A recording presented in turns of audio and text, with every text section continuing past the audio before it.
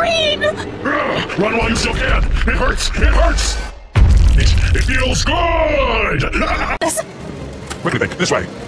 Red? Quick, barricade the door. We should be safe here. Your color is still intact, right? My color? What? Never mind that! What about my brother Blue? We have to go back... Where's she off to in such a hurry? Huh? Come here! Red? Oh, yeah. Won't you join us, Red? No! So you can better understand the situation.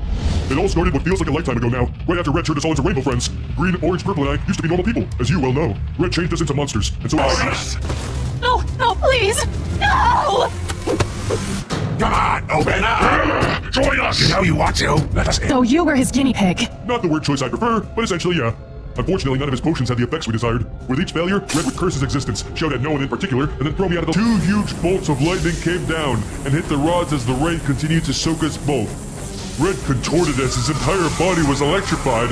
I didn't understand his plan, but as usual, I didn't ask any questions. As the winds and the rain came closer, the roof of the lab was blown off entirely. It was really scary. Red held up a couple from his body, his color drained out, and went into the layer of water on the ground, which carried it away. Red was left laying there white as a ghost. I rushed over to him and tried to shake him back to life. Unfortunately for me, he did come back, but he wasn't himself anymore. The 3 of us cornered him. Before he went down, he sniffed the air. He could tell something was wrong, so he started to swing his limbs wildly in defense. He nearly knocked the 3 of us out, but I managed to duck his final blow in time. Didn't take long before we could question our unusual lack of color. We were on him. He put up a good fight, but I was able to get one good chomp in. Orange yelped out in pain before his color left him too.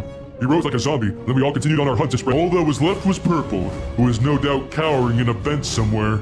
So the 4 of us split up, searching each and every vent.